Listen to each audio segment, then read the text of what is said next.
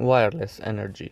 In 1901, Tesla secured $150,000 from financier J.P. Morgan to build a 185-foot-tall, mushroom-shaped tower on the north shore of Long Island, capable of transmitting images, telephony, to ships at sea and across the Atlantic Ocean by using Earth conduct signals. As work began on a structure called Wardenclyffe Tower, Tesla wanted to adapt it to allow for wireless power delivery, believing from his experiments on radio and microwaves that he could light up New York City by transmitting millions of volts of electricity through the air. Morgan, however, refused to give Tesla any additional funding for his grandiose scheme. Some speculate that Morgan cut off funds once he realized that Tesla's plan would have been crippled his other energy sector holdings. Tesla abandoned the project in 1906 before it could ever become operational, and Wardenclyffe Tower was dismantled in 1917.